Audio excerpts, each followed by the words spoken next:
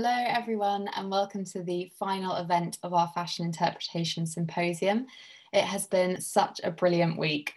Whether you've been with us for the entire run or this is your first session, thank you so much for joining us. What a week it has been. My name is Fran and I am Fashion Interpretation's Project Administrator. So for those of you who might need some quick background information on the project, Fashion Interpretations is an AHRC-funded research project led by Dr. Rebecca Arnold from the Courtauld and Professor Judith Clark from the London College of Fashion. And we are an international interdisciplinary network focused on the ways modern and contemporary fashion is continually reinterpreted through varied mediums. We are seeking to gain insight into the ways representational modes translate and reconfigure the meaning of fashion itself. So tonight we have another jam-packed evening for you with lots of exciting things going on. We're going to begin with a presentation from Chodha and Jane Howard, who are the co-founders of Archivist Addendum. Archivist Addendum is a publishing project exploring the nascent space between standardized fashion editorial and academic research, and tonight is their first public discussion on the project. Their inaugural issue will house all of our members' work from the project, which is incredibly exciting. So we can't wait for you to learn more about it. Once you've heard from Dal and Jane, we will then begin our roundtable discussion, and all our members that you've watched and listened to this week will be returning to discuss the project. The symposium, and in fact this event really, is the culmination of a year-long research initiative. So it's really great that we can end it all together. We will end the evening with our usual Q&A session, so please, if you have any questions for our members, pop them in the chat box and we'll aim to answer as many as possible. Finally, after our session this evening, many of you will be receiving a feedback form via email from Eventbrite regarding the symposium, and we would be really grateful if you could fill those out for us. So with everything now in order, I'm now going to pass you on to Jane and Dal. Thank you both so much for being here with us tonight. Thank you, Fran. Just to echo what you've just heard, we are so excited to be with you all this evening. Good morning, good evening, good afternoon, wherever you are. I'm just going to share my screen. This is an introduction to Archivist Addendum, a project that was born, I guess, a year ago, but Jane will be able to confirm that with you because I think I've forgotten. This year sort of got lost in all of the other stuff we've had to deal with. But it's a really exciting project for many, many different reasons. Before we get into the details, I'm going to pass over to Jane, who is going to read something to you. Over to you, Jane. Thank you, Dal. Do I come up by speaking? Am I on? Yeah, you're on. I can't see me, so I don't know. I'm going to read an email that I wrote to myself back in 2003 when I was first assistant to David Bradshaw, who was the stylist and art director for Prada and Miu Miu menswear. And I'd worked with him for 3 years, doing 6 seasons of first assistant styling for fashion shows and advertising campaigns. And I just handed in my notice and was trying to really think about what I wanted to do and if I wanted to be part of the industry. So I wrote this email to myself. So there is no point in doing normal fashion shoots with models because I don't find any of this normal. Models are not normal, they do not interest me. Fashion does not interest me either. It isn't anything, it's just egos and fantasy and expensive or really cheap. Bloody amazing design or really nice clothes made really well and with thought are things which are worth time and money in consideration. Clothes made by people who think, who want to do other things, who worry about strange things and consider personalities and what is normal. People who don't want to be famous or looked at, but are driven to do what they do because there is nothing else which can take them along the same path. Destination unknown. Make people feel uncomfortable because they spend too little time thinking and are unaware of so many things. Take away the whirlwind and emptiness and replace it with something solid, something so big that they can't look past it or around its sides, something so quiet they can hear the air and their own breath and heartbeat. I don't want to look at young people with no stories wearing clothes because they are now. I don't want to compare and destroy people's work or justify crap work because it is. I don't want to get embroiled into a world where people can't see, where everyone is looking outwards and at others, where those who can see and who know are drowned out, talking to people who don't really know and who are simply surface. Reality with professionalism, creativity with business, people working honestly, knowing why they are doing because they have something to give, to move things on, to set things still, to motivate, support, to include and realise. There are things that I want to do. I can pinpoint these things by imagining looking back and knowing they have not been attempted. I know things for a reason. They are not necessarily known by others as once assumed. There is no one else who can do my thoughts. I want fun and bravery. I want to work with projects that are on the edge, that do not consider why they exist, but know that they have to be realised, even if they are never acknowledged. So think of the things that need to be realised and make them happen. They can be small or big.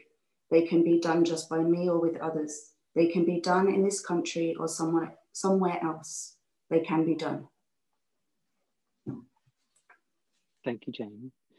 You wrote that email to yourself in 2003 on the 7th of October. Jane and I have worked together for close to 10 years now, previously with Archivist magazine or journal. Again, the interpretation of the title always changes depending on how I'm feeling. I wondered if you could tell us a bit about why you wrote that email, because we discovered it, I think 5 years ago, you found it again, didn't you? Mm-hmm. Yeah, do you remember why you wrote it?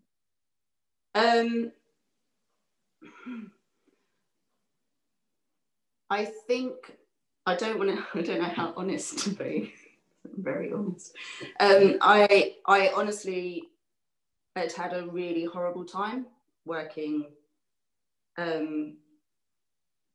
with the people that I'd been working with. And even though I trained in design as a pattern cutter and a designer, and I knew I loved what I do, I didn't really like the industry, how people treat people, how people behave.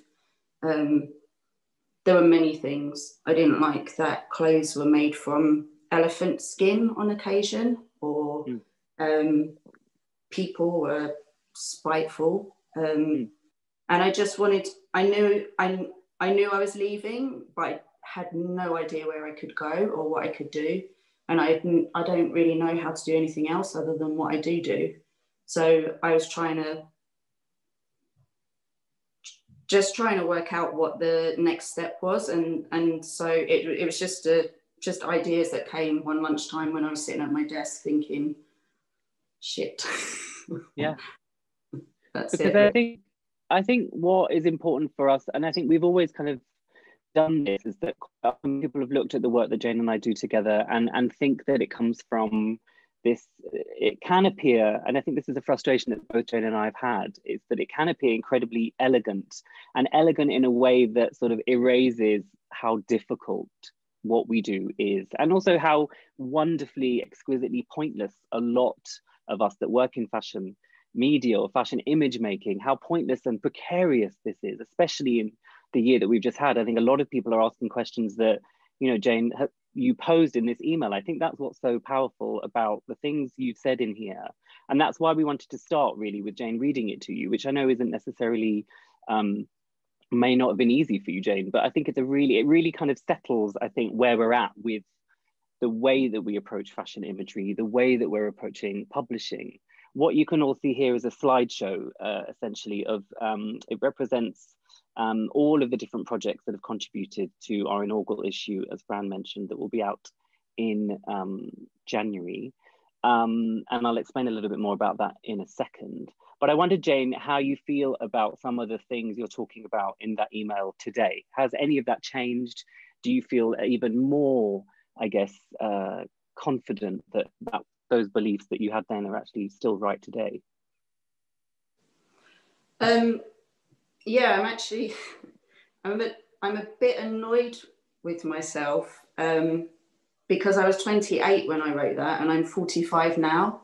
And I would say I wrote that, but then I just parked it, and basically did the complete opposite to what I'd written, and ended up working with Katie Grand at Pop magazine for a few years.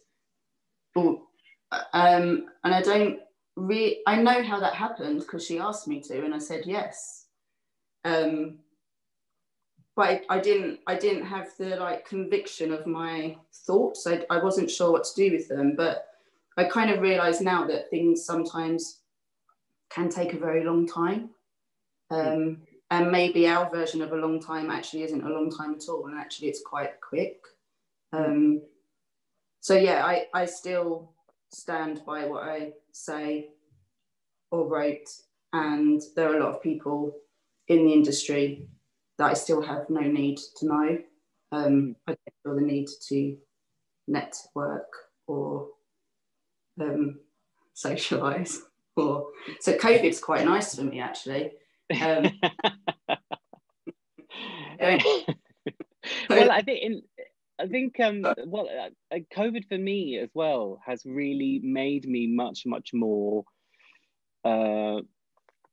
I guess I'm less forgiving of things. I'm so much more interested in good work and rigorous work and important things. And I think something that Jane and I have always struggled with is how long. Not necessarily, we don't mind how long things take. When we were working on Archivist, the previous iteration of Archivist Addendum, issues took 2 years to come out. We worked very closely with the incredible Judith Clark, as part of this group. And it took us a long time. And I think the frustration wasn't from us, actually, it was from other people, wasn't it, Jane? It was the industry, it was the photographers who'd worked on a project for us that it may not come out for a year or two. It was the model agents who had, allowed us, in a sense, to work with some fantastic people, and they wanted to release these images in such a fast, disposable way that I think we became very, almost more confident in this kind of perverse thing that we are doing in slowing everything down. But actually, to make good pictures, to have incredible research, as we've got from one of the contributors here, that stuff takes time. And I think with Archivist Addendum, what we're doing is, so essentially Archivist Addendum is a publishing project, as we've said before, free from the confines of a bound periodical, because actually over the period, not only of this year, but before this, the printed page, particularly bound together in a magazine, the glue, the staples, whatever it may be, actually felt like it was holding together a very traditional set of ideas in the way that the fashion industry has really had to readjust over the last kind of 9 months. It's only done so, even though everyone's lauding itself for making lots of changes, they're only doing that because there are financial benefits to now doing that. And I think on the emotional level, Jane and I very much are engaged in talking and, trying to understand how important work and important ideas can be presented in a way that maybe, stops people in their tracks. So the images you're seeing here, lots of layouts that we've worked on, our wonderful designer, Ujwan. It's essentially the grey-bound box that Archivist will be housed in will be a collection of research papers that are as yet unpublished. So they're fully realized bodies of work. And these are bodies of work that most of you academics in the audience listening are so used to producing. But actually what happens once that work is finished? Who reads it? Are we, in a sense, guilty of speaking to people that already sort of understand or appreciate what we're doing? How do we break out of that and talk to other people? And I guess the beginning of Archivist and a lot of this thinking, Jane, happened when you worked on Shelley Fox's archive. Can you explain maybe to everybody a bit about how that happened and how that also shaped your thinking? Yeah, when I left working with Katie, I was very fortunate. I went for a meeting at her agency, and they said there was a project going with a designer called Shelley Fox, and it was probably right up my street and something that I would enjoy. So and then I saw that Judith Clark was involved, who I'd worked with previously. So I stole the contact details out of the envelope because I knew it was mine. It was meant to be. So I was a little underhand and met Shelley, worked with her on a couple of shows and projects at the Victoria and Albert Museum. And then we went on to shoot her archive for her website. And after doing that, she was offered a job in New York, and so had to shed some of her archive. And I took that opportunity I helped her with the sale, but I also took the opportunity to take some of the clothes, and I shot them with Axel Hoped, who's a photographer that I've worked with a lot. And we did it as a project of love, basically, to record something that would disappear into people's closets or into museums or wherever. And it was only when meeting Michael and speaking about maybe doing something, that knowing that that project was basically sitting, waiting with nothing, no one seeing it, no one knew. It felt like the right basis. I didn't want to deal with PRs, and I didn't want to try and get clothes and fight with other publications and other stylists to get a certain dress and then be sent not what you wanted and a really crap one. I didn't want to have to deal with advertising, which means you have to shoot their clothes. So I kind of tried to bypass all of that and find a new way of making fashion editorial in a contemporary way with people that I want to work with, but not necessarily having to sell anything. And as that went on, that's when I got like Dal in to write a piece and interview Shelley. It kind of grew from there, and it was meeting Judith for a coffee and talking about it, and she ended up writing the forward for the first issue and the subsequent issues. It was just only by doing it that the thoughts were kind of clarified, and then it actually became a thing, and then the title came, and so it's the content driven basically, and driven by a want to do something. Yeah. I think because, you know, there's this sense of, I remember when I spoke to Shelley about her archive, I sort of naively thought that I would be speaking to a talented designer who would refer to her archive in the most romantic sense. You know, so many of us are very much dedicated to keeping things and keeping things pristine. And, you know, PP is nothing new to anyone that's worked with an archive before. So there's this sense that actually when I spoke to her, and there was a very practical relationship she had with this stuff, it was stuff. It was also stuff that was holding her back. It was stuff that she didn't necessarily need in her future. So there was a really interesting kind of conversation and dialogue that happened, which completely, again, shifted my thinking. And it brought Jane and I much closer together in really, I guess, formulating the concept for Archivist Addendum, which you'll see more of in January. Before I hand over to Judith, I just wanted to read a quote from, which some of you may recognize. So I'm not going to tell you where it's from. A magazine must be like a human being. If it comes into the home, it must contribute. It can't just lie around. A magazine must have blood and brains and pizzazz. And on that note, I'm going to pass you back or over to the incredible Judith Clark. Thank you. Thanks so much. I mean, as Jane and Dal have said, I've had such a privileged kind of access to these projects through personal conversations with both of them, but also having the lovely role of writing kind of postscripts that were then reframed as prefaces, which is always the way it comes about, that you write it last and then somehow it gets placed at the beginning of the magazine or journal. As you say, you never know quite which one to call it. Yeah, depends on the day. but I've adored doing that, and having to look at images that don't necessarily hang together in the way that you expect a story to do. And I know that this is something that is very key, that you're not worried about the story, you're worried about the whole, but you're not selling a theme, you're not selling a season.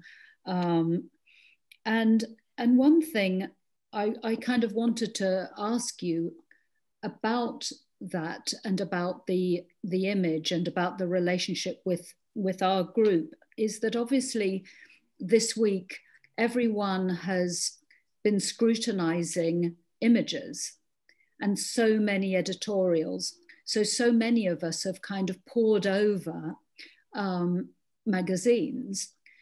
And what you're doing is asking different questions of that translation, of kind of, if you're writing about something, what does that writing look like? You know, is it a one-way street or is it a two-way street? And in a way, and I don't want to speak for Rebecca, but I think one of the reasons why we wanted so much to work with you on this project was about posing another question exactly about medium, about taking a genre that you've pushed with and against, you know, both aesthetically very sophisticated and trying to make it work differently or work for different voices. And so I wonder, either of you, whether you would comment on whether you feel that it can be a two-way street. I think go, Jane. You go. I think that idea of a magazine or a thing working, an image working, a fashion garment working, is the thing that actually we're all questioning. And that, when I say all, not just us members in the group, but just generally as a culture, we're kind of wondering, what is the function or the purpose of this stuff anymore? What does a magazine do? And I think that two-way street you talk about was fascinating for us working, because all of the content, how do you unify things that are all quite different? Everybody in the group is asking similar questions, but of very different things. And I think maybe Jane, actually, you can discuss, the kind of, when we were shooting. So some of the pictures that you all saw was a shoot that we did just before lockdown happened in March, I think, in Antwerp, of the A.F. van der Vorst archive. And that project came about because, we'd seen their announcement on social media that after 20 or 30 years, they were stopping. It was just sort of, we are closing, we're selling the art, you go. And so Jane and I thought this was a moment for us to kind of, get on the Eurostar when one could quite easily and record. But actually that recording process with the photographer, I think Jane and I understood how our approach or our vision on what we do in terms of putting lots of different things together that may not make sense is quite difficult for some people to grasp. Jane, do you want to remember what the photographers kind of felt about that process? Yeah, we worked with the photographers Sophie and Martin, and we hadn't worked with them before, but they felt like the right people to do the project with. And I kind of never really considered it before in terms of how my brain might affect a photographer's way of working, and because I can quite easily jump from stuff and I get really bored, and I've never understood the thing of doing a fashion shoot on like coats or belts or colour, or I just find it really dull. So for me, selecting things from lots of different years and different eras and none of it making sense, I can quite easily flip from a really hardcore black plastic outfit to something that's really jewelled and ornate, and then to a white lace outfit. And to me it makes sense, and it holds my interest. But I realised that for the photographer, sometimes when they're doing fashion, they like to have a story and something in their mind that they can follow with their lighting and how they place the model, and even the model, how they're wearing the clothes and how to relate to it and who they're meant to be on set. And I'm not really that interested in that kind of thing. I'd quite like whoever's wearing the clothes just to be themselves. And if they're good with their body, then they can use it. And if they're not, then please don't try, because it doesn't work.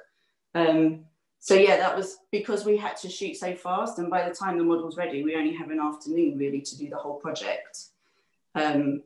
So it's quick, and there's not that much time to contemplate what might come next, or the third one after that, or how to change the hair and makeup, or should it be outside, or should it be with flash, or should it be and I really like that way of working when it's right for the project.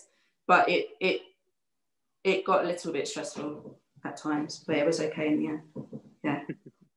Because I think it shows that you're so comfortable with the kind of anachronisms of that, you know, of working with archives. So you've already been working with, you know, with objects that are not this season, you know, that you're not necessarily, you're presenting a future, but you're doing it with sometimes the recent past and sometimes the slightly more distant past. So you're used to these kind of juxtapositions that, of course, all the material in this group has then provided for you, hugely anachronistic. But also with the theme of the project being about medium, also you've got these games to play, like with Leanne's work, which is, you know, a kind of from amateur photography to a digital reality to a painting, which is so kind of mesmeric and precious, back to print and back to another kind of production. And so sometimes there are so many translations kind of along the way, aren't there? That is anyway something so fundamental for you. Yeah, I think that's the really nice thing about how we're going to publish now, because when we did Archivist, everything had to be bound in the same way with the same typeface and the same paper. And I mean, money always comes into it, and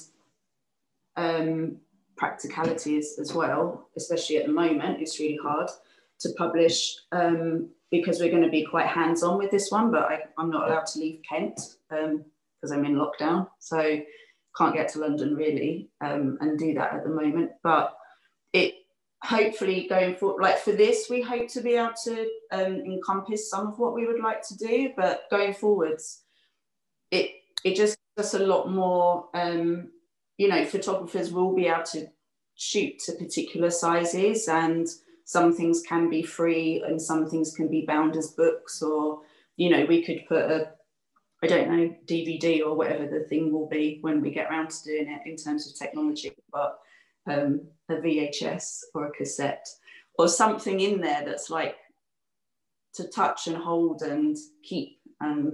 So it gives us a lot more freedom, and people, even within the work that's been done for this, we can use different papers and different ways of presenting them that are right for that person's work. So there's a lot more freedom, and it's really, I think it's much more, I find it much more respectful to work in that way. And also, we're not necessarily interested in talking to everybody. You know, this is very, you know, our thinking, this kind of wonderful collective of, you know, over 160 people, we're a unique kind of, you've chosen to spend most of your evening with us, listening to us for the last 5 days. That's really special. And I think that has to be honored in a way, and it will be honored in not only in Archivist Addendum, but generally, I think there's just too much there's too much stuff being produced for everybody. And actually there's nothing specific for me. There's nothing, I like reading academic texts, but I may not necessarily be able to afford the thousands of pounds they often cost for the PDFs. Or, as we all know, having access to libraries has been a challenge in the last year. And actually I really missed kind of just happening upon things in libraries, on bookshelves that I own, that I already know. So I think there's this kind of sense also with Archivist Addendum, is that our ambition is relatively small. You know, we want to be able to sustain it and keep it running, but actually it's not about publishing 20,000 of these things. It's not about having, you know, it in every single shop in the world. It's actually about being very, very targeted with who actually gets to hold it in their hands. Because with Archivist before, we didn't print that many, but we definitely knew that whoever had one really, really cherished it and read it and might still have it. And that's what's really wonderful, is that knowing we're putting things out that hopefully people that ultimately do interact with it, it means something to them, just like this project has meant a lot to us. I wonder whether that's a moment to bring in the rest of the group. Let's bring them in. That would be great if everyone could unmute and turn their videos on. Is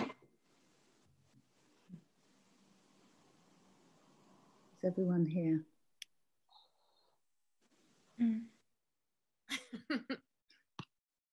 Hi.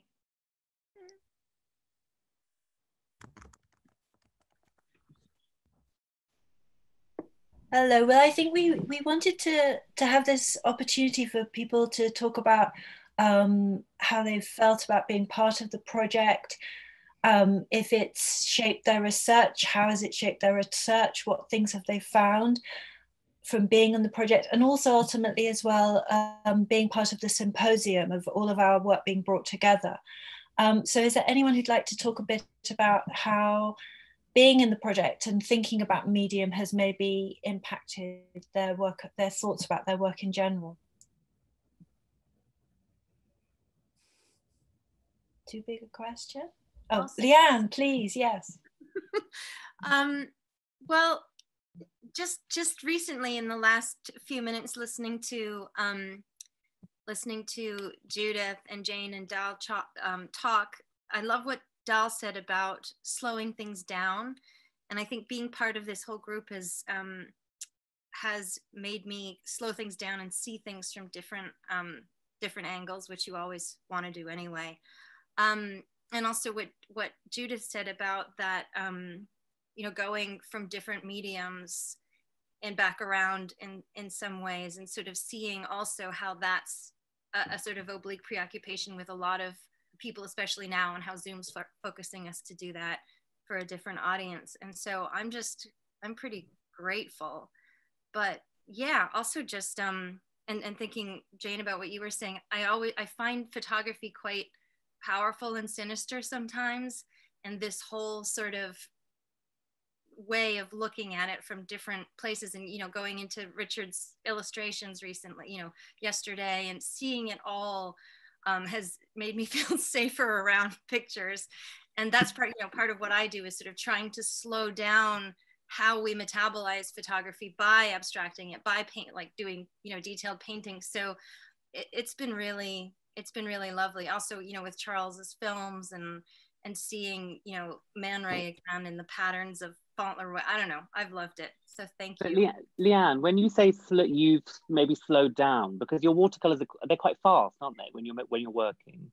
So yeah. What has actually slowed down? Does it take you longer to put brush to paper? And it's also similar for Richard, because Richard's style of drawing is, well, I've always sat next to you, which shows, and it's incredibly fast because it has to be. And even in the workshop yesterday, there is this sense of speed. But then just to contrast most of our other research, and in particular, Alyssa making an exhibition, you've got that huge amount of time where it's a bit similar to Jane and I, where something or nothing seems to be happening, and people keep asking you, what's going on? Is that thing coming out? And you're like, yeah, soon, don't know when.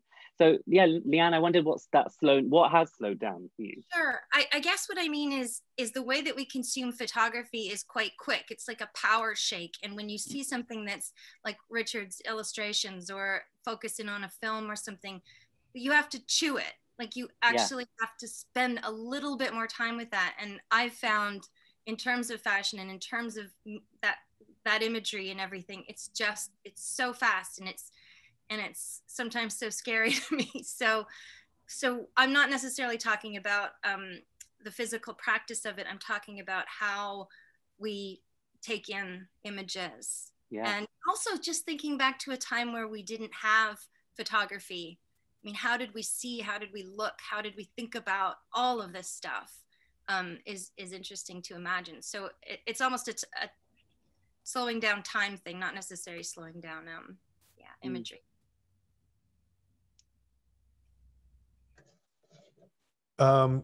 Jane, I love what you wrote, and I think it's so. As I was listening to it, it feels like the world has really caught up to that, about just less being a lot more, and kind of reevaluating just what we use. And I mean, I just, up until COVID, I just kept thinking, there's so much stuff. Like in this, there's so many stores, and there's so many shoes, and there's so like, it feels like such a glut. And I think the last, since COVID, it's forced us to pare down. But it was really powerful to hear those words. It was just so kind of ahead of the game. I mean, for me, it was. I'm still processing yesterday, but it was so. A few people commented, and just, I mean, and kind of, Leanne, what you're saying, like the drawing itself will always be fast, but people messaged me yesterday and were saying, oh, it was just so therapeutic and healing to draw. And I forget that because that's all I do, and it is kind of my therapy, but it was really lovely to hear that something like a quick drawing can do that for people. So I don't know if that answers anything, but I wanted to really kind of bring that up, because I do think, you know, we all need a lot of healing right now, and it was lovely to get that feedback. And I think, Richard, that really connects with, Elissa, what you talked about in terms of wanting to make more of a connection with the visitor through the way that you design and think about your curation. Yeah, I was actually one of the people that messaged Richard to say how therapeutic it was to draw yesterday, even though I really can't draw. It looks like a child's drawing. It was just very nice. And I think, yeah, it disconnected with me a lot. And the fact that I want to connect with visitors also relates to that. But what I really will remember about this year, this research time that we had, was that I was able to focus on the process. And I never do that. I always think about the deadlines, and I'm always worried about getting it done and publishing the text and publishing the catalog and getting the loans. And now I could just really meta look at what I'm doing. And I found new joy actually in what I do. And I really admire everyone else's process, the way they write, and it really inspired me. And I want to collaborate with everyone on future projects. And I also just quickly wanted to say that I'm so impressed by 160 participants, even on a Friday. And yeah, it gives me so much energy, and I feel really grateful that people take time to listen and exchange thoughts on this really niche topic that connects to human experiences on so many levels. So yeah, that's all. I absolutely agree. I think it's been amazing, the number of people who've been joining us every evening this week and dipping in across the week. And it's been really heartening, I think, because it is that thing that each of us works individually or with little collaborations. And I think knowing that there's people who are connecting to what we're doing is really a very beautiful thing. And I wanted to link what you were saying. I'm trying to link everybody to everybody, basically, with you, Liz, because I think in your writing, what's come out is this,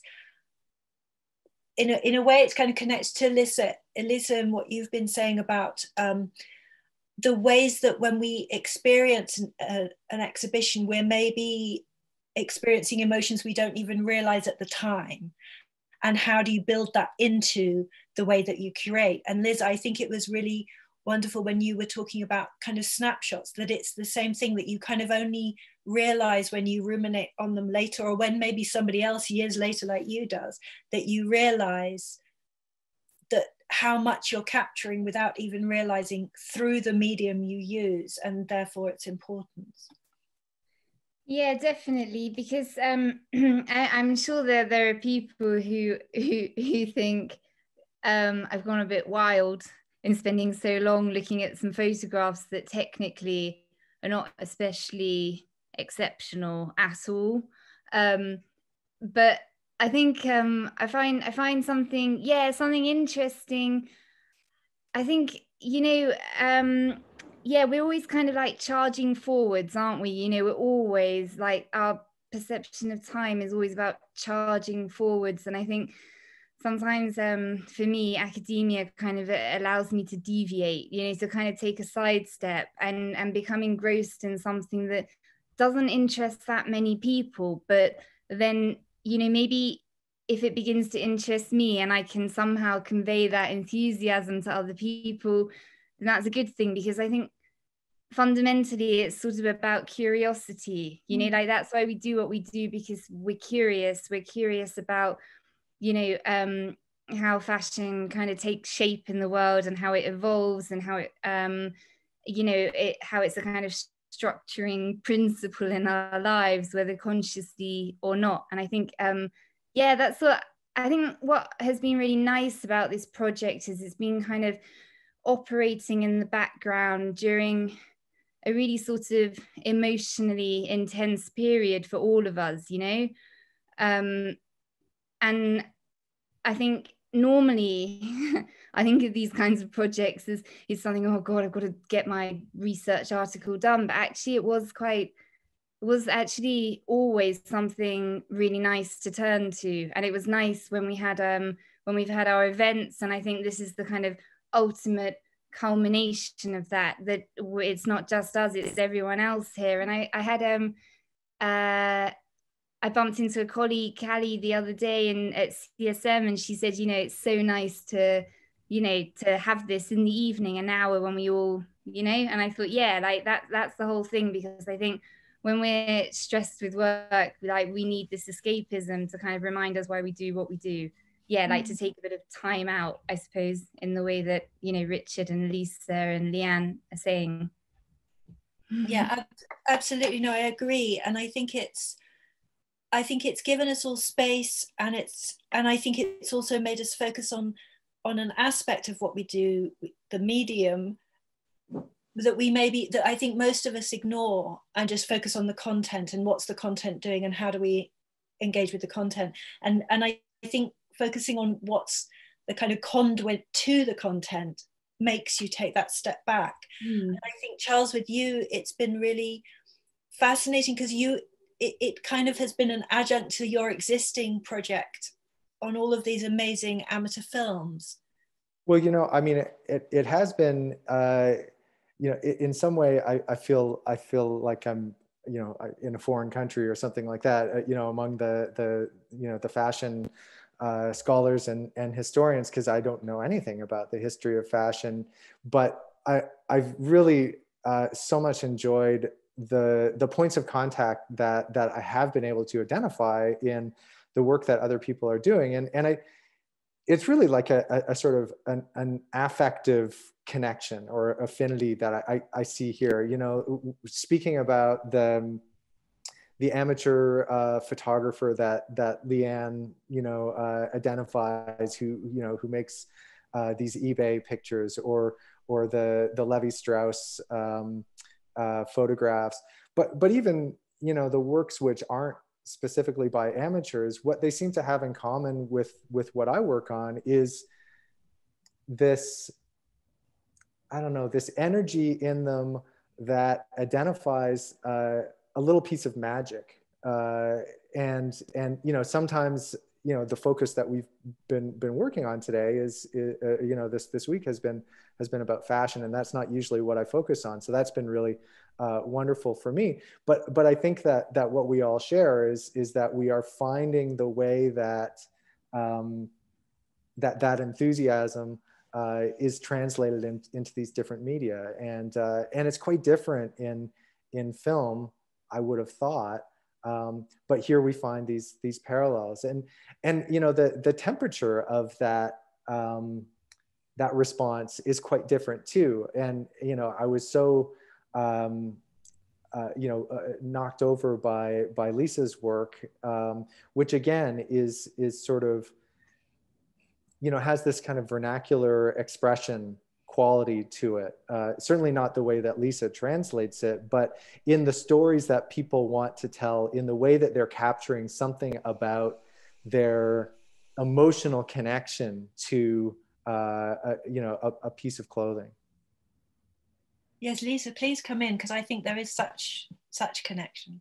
Thank you, Charles and Rebecca and Judith and Jane and Dal and everybody. Really, I feel like gratitude is the word, is the operative word. But also I was really struck by the power of Jane's writing, which truly is a manifesto for our times, and what you were saying about the sort of complicated temporality of your relationship to that writing and to your own work, and then what Judith said about anachronism in relation to Jane's way of working made me think about the kind of complicated temporality of the stories that I was trying to tell that have to do with, I've written about fashion and lives in fashion before, and I'm thinking a lot about sensory experience and sort of more debased sensory experiences in the book that I'm working on now. And I really was trying to think about the sort of multi-sensory situation. So when Rebecca argued that Man Ray's images do something to foreground the sensory experience of fashion, I was also really fascinated about touching and feeling at the same time, and vis-a-vis those images and how he transformed them. You know, I was thinking about particular and personal details having to do with smell and touch and sight, and even the sound, for example, of, you know, the rustle of 7 layers of tulle. I mean, one of the things I really appreciated here was just the unexpected, you know, just having the opportunity to dream up this project because of, you know, Rebecca and Judith saying, do something with us, you know, which is really a remarkable and unusual and incredibly generous and generative thing to have done that I really always will be grateful for and hope it continues. Just sort of thinking about how, you know, the passage of time and the complex overlappings and anachronistic experiences of time overlap with emotion and sensory experience, all 3 of those. And I think that those qualities, or, you know, they're not substances, they're experiential, they're all sorts of things. They're ideas, they have something to do with what all of us are doing in one way or another.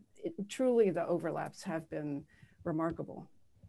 No, I think they have, and there were things we obviously knew when we got into this. There were things that I'm sure all of us thought, I'll connect with this person or I'll connect with this piece of research, but there's been such connections across the board, and I hope that's been reflected in the symposium. And Olga, I want to bring you in, and Jude as well, about, I love the fact that a connection I really enjoyed that I hadn't seen, and maybe that was just me being stupid, was I love the way that you're both thinking about books designed for children, which then kind of radiated out into all these other meanings, that there was both meanings embedded in the medium you'd chosen to look at, that it was aimed at children, but then it had this other meaning, and then this meaning shifted gradually across time as different people picked up on the original book.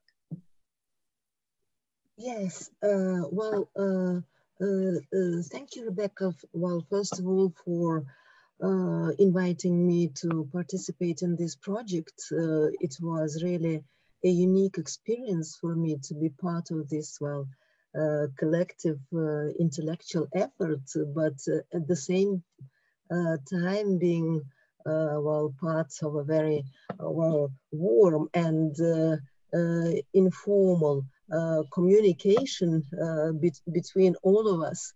That's really unique, because we all know that well, sometimes well, intellectual efforts can be dull. Here, I think it was never dull, and everybody, well, really was very enthusiastic and truly interested. So I'm very grateful, and it really helped me in my research, because even after I already submitted well, my article, and I wrote it first in Russian, then it was translated into English, and I kept thinking about it, and now I decided to continue.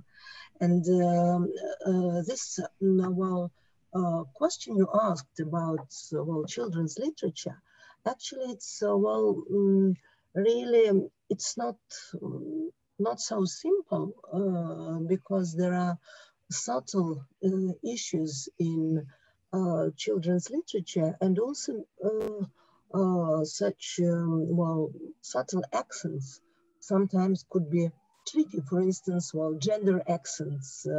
We all know that, well, for instance, this boy, well, Vivian, well, he was just, he wasn't effeminate in daily life. His mother just dressed him like this. And then she gave these photos to Birch. And due to Birch's illustrations, the image of Vivian, who became Lord Fauntleroy, became the symbol of an overly effeminate and well, good boy and boys who were wearing this Fauntleroy suit were received as well pretty boy, money boy, well, Pants Leroy, and so on. So they were actually bullied.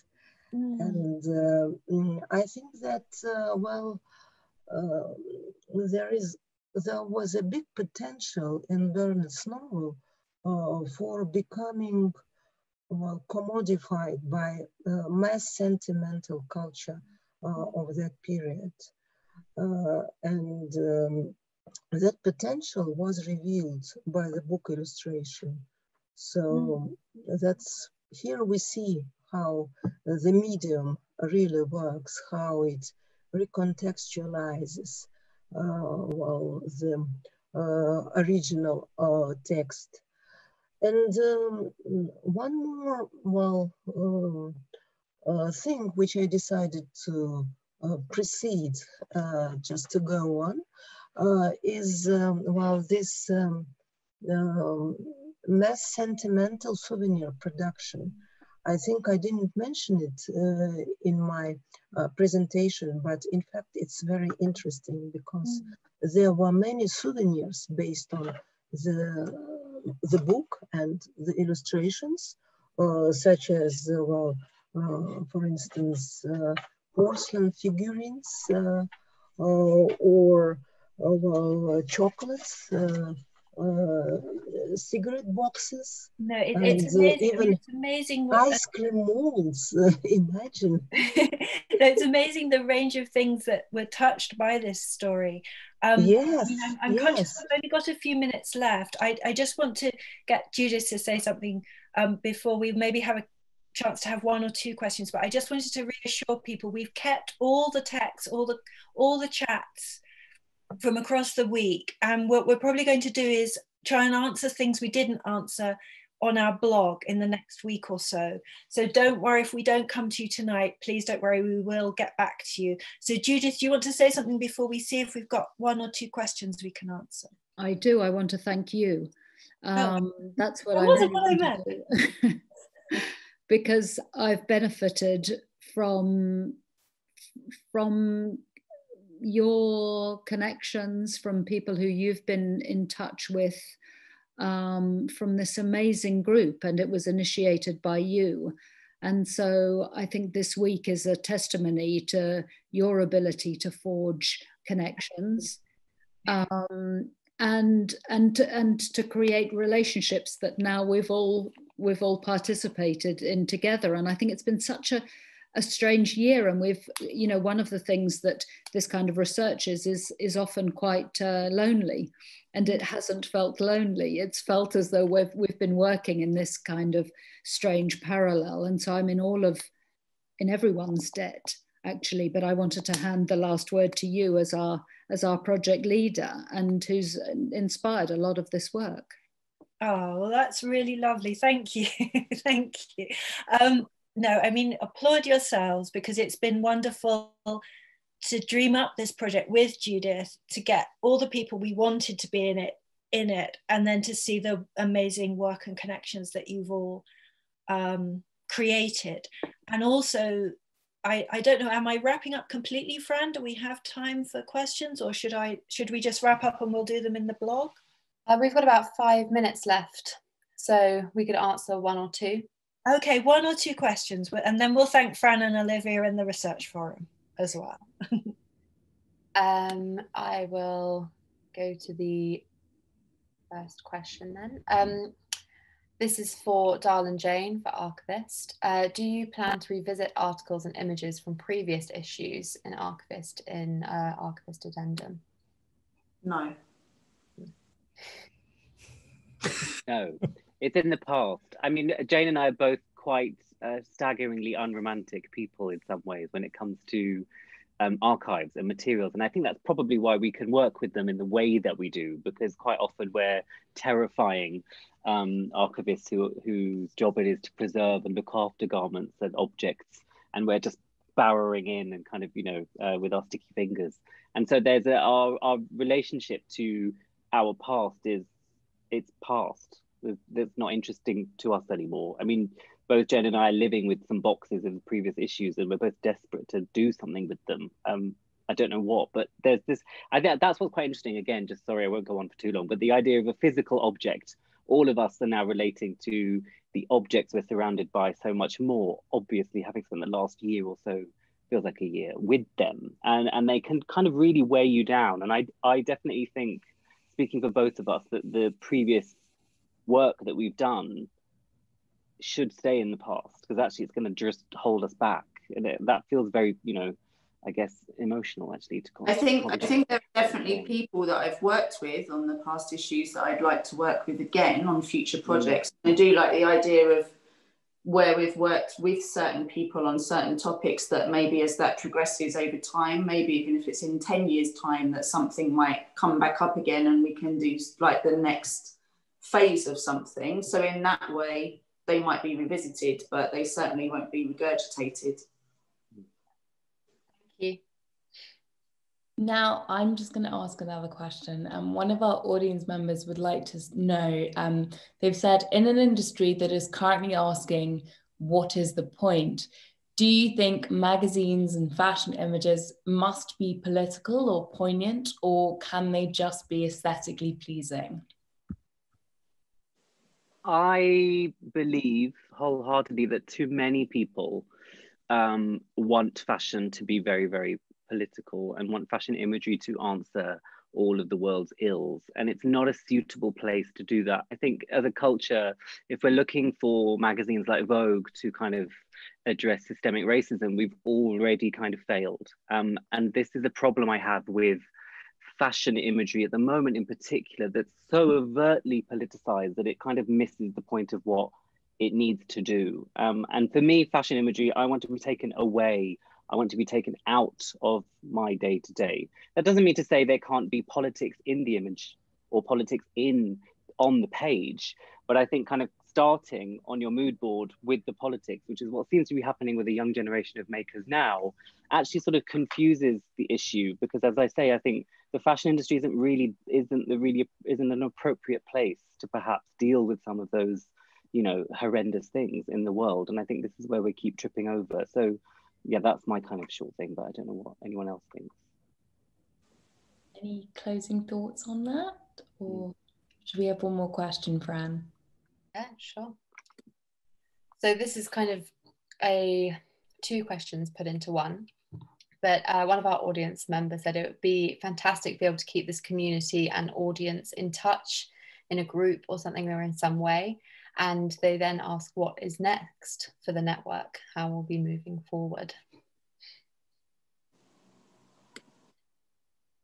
I think a rest, first of all. The next thing will be Archivist Addendum coming out, which will be the culmination of this phase of the project. And then I think when we've all kind of rested and recovered from everything that's been going on, we can kind of regroup and rethink how we develop and what we will develop to do. So yes, there will be some more, but we don't know what it will be yet. Thank you so much. And finally, just one more. Someone has asked how they can get a copy of Archivist Addendum. Well, I guess when we have them, we will let you know. For now, if you wouldn't mind following us on Instagram at Archivist Addendum, at the moment, that's the only home for any point of contact for myself and Jane and the title. But our hope is also to rethink and reinterpret the distribution strategy of printed matter. So that's something that's exciting as well, but that will come, that's our job over Christmas, is to work out how to get these copies to you. But the hope is that in the way that this is disseminated, it will also maybe challenge some of the conventions that we've become used to. So it's very exciting. Thank you so much. I think we can finish there, finish Yeah. our wonderful week. So thank you. I'll say thank you as well, and then you can sign off, Fran, because you've done it so brilliantly all week. So thank you so much, particularly to Judith, my co-leader. And I don't know if you want to say anything, Judith, but thank you so much, and thank you for everything. Thank you to the AHRC for giving us the money to be together. to the Courtauld and to London College of Fashion for the partnership that they've created. And a huge, big, gigantic thank you to Fran Crossley, who has just been the center of this project, the one who has kept everything running, everything organized, super calm and wonderful. We love you, Fran. It's been amazing. And thank you to Olivia for helping her over the course of this week, to the Research Forum for all of the technical wonders and for being super calm no matter what's happened. Thank you to all of our audience members. It's really just such an enormous delight to have all of you here and on Instagram and all the other ways you've been contacting us. And yes, follow Archivist Addendum so you know how you can get the publication once it has arrived. And thank you and good night. Thank you. You all. Thank you.